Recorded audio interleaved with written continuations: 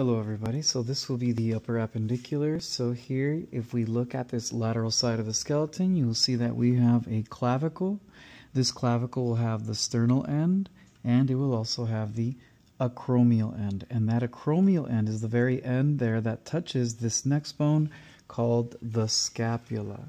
And so the scapula will have the spine, and if you follow that spine, it'll go to the acromium. That's what this large portion is. But otherwise, this is the spine. This area above, you'll see, will be the superior portion of the scapula. So this term, the corner or the edge of this bone, is called superior border. And then this will be the medial border, lateral border.